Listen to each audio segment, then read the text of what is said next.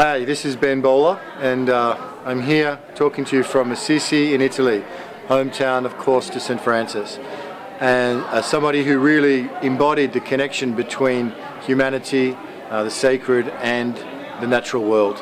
And I want to talk to you about an amazing opportunity happening in Australia in November 2017, when the historic figure, the ancient spiritual ancestor Mungo Man, is finally returned to his country in a homecoming ceremony in the Willandra Lakes World Heritage Area this November.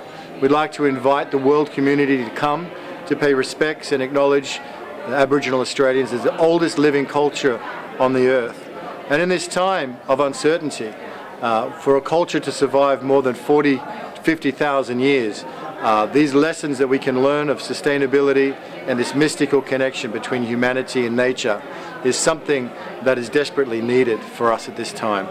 So to come and to honour, to be part of a healing commemorative festival, the Return to Country Festival in Lake Mungo and Mildura this November in Australia, we would like to invite all our brothers and sisters from around the world to come and to take part in this historic and wonderful moment as we come together to celebrate and to commemorate the incredible spiritual heritage and cultural heritage of Aboriginal Australians.